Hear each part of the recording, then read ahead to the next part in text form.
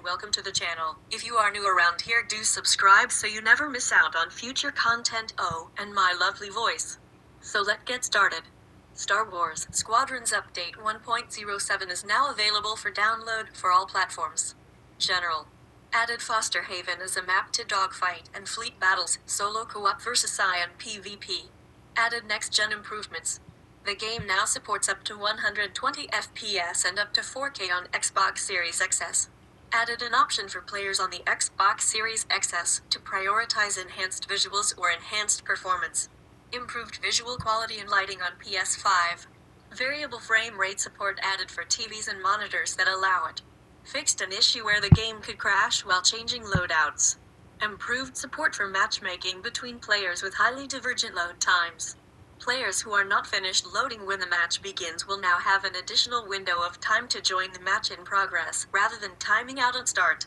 Tweak the brightness of light sources on PC, so that they're no longer too bright in some instances. Fixed issue where the sky color of vessels would appear to change when exiting the station. Fixed an issue where the menu voiceover accessibility feature could not play after entering a lobby. Fixed issue where Steam players could fail to log in if their screen name included certain Unicode characters or emojis. Various stability improvements and minor bug fixes. Controls. HOTAS support now allows for devices with up to 128 buttons, up from 40 buttons per device. Fixed issue on the Xbox One where HOTAS controls would be disabled if the controller went to sleep. HOTAS devices that don't have an X and Y access, such as the Virtual Throttle, are now properly recognized by the game.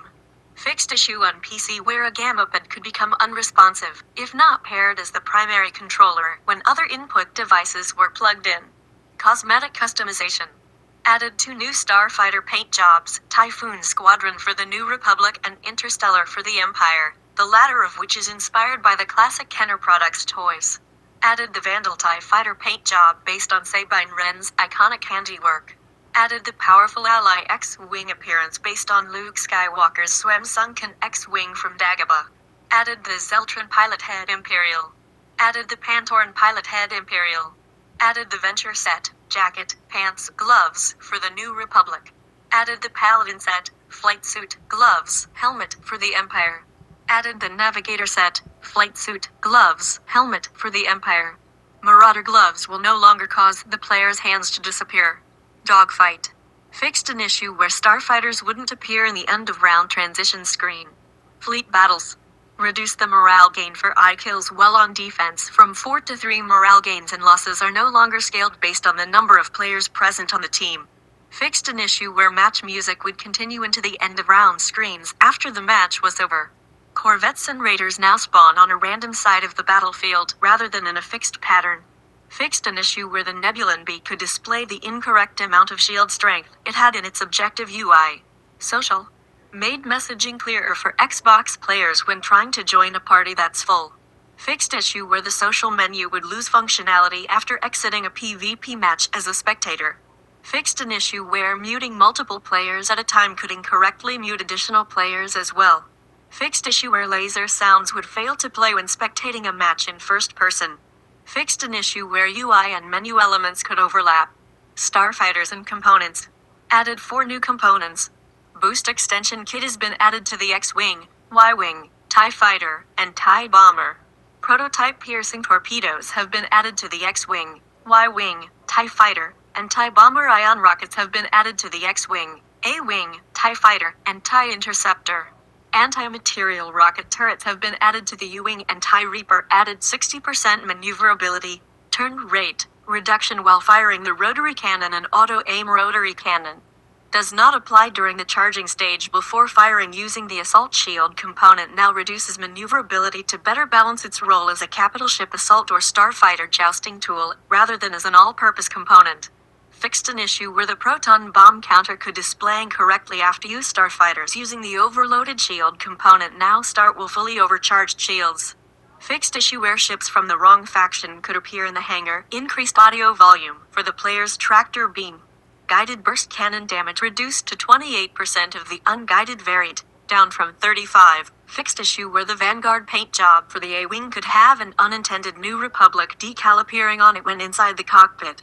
Removed incorrectly assigned auto-aim symbol from the icon for the composite beam. Different torpedo types now have distinct names when targeted. Proton versus ion versus piercing. Reduced a windshield regeneration rate by approximately 1/3. Fixed an issue where the unstable engine could deal no damage to nearby targets. Story fixed an issue where the player could have a black screen after redeploying from the hangar in Mission 13. Fixed issue where Zerelda's voiceover could start during the load screen before Mission 1, resulting in an animation desync. Fixed issue where the Corvette could clip through the station in Mission 6. Fixed issue where the player couldn't complete the Destroy Comma Ray objective if they died during the regroup with Gunnybeat in Mission 6. UI. Your current skill rating is now shown as its value instead of as a percentage of TR progress after playing a ranked fleet battle.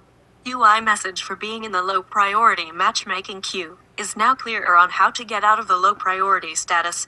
By playing more matches, UI messaging around forfeiting while in the lobby is now clearer. Fixed an issue where squadmates icons would not turn green when readied up. Fixed an issue where the menu overlay could not appear in the redeploy screen, provided additional UI support for long names so that they display correctly. Fixed an issue where the player could be unable to open menu during a match if the match began while they were in a customization menu. Fixed issue where the missile lock UI could stay on the screen briefly after switching targets. Fixed issue where text said examine your squadron instead of examine enemy squadron in squad loadout while hovering over add friend. Fixed issue where ship marker UI could appear during outro cinematics while playing fleet battles versus I. Fixed typo in the description of the Mythosaur decal. Fixed an issue where the daily challenge timer could start counting upward after reaching 0 hours. Fixed issue where holding the button rather than tapping it would not open the scoreboard during the post-match sequence. Fixed an issue where starfighters could get grayed out if the player rapidly shuffled between them. VR.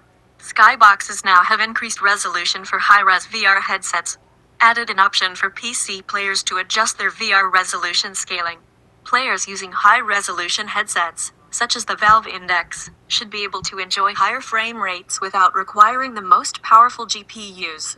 Added an option for PC users to use forward rendering, potentially improving their VR performance. The game now uses less intensive forward shading when using the low lighting quality setting in the graphics options, allowing VR to be used on mid-tier and even some lower-tier PCs. Fixed an issue where black bars would appear when transitioning out of a PvP match if the player died at the same time. Thank you. Here is your man Gvids. And thank you very much to my assistant.